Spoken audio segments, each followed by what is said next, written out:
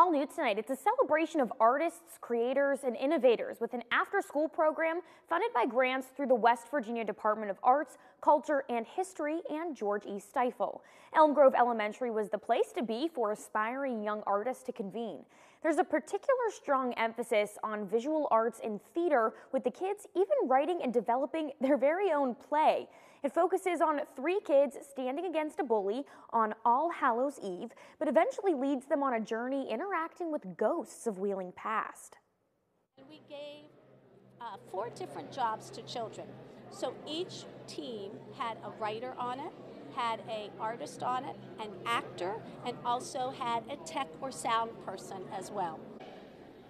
Culler says the most important thing is working together as a team. She added that they had the special opportunity to do a Zoom call with a film editor who's been working for Netflix on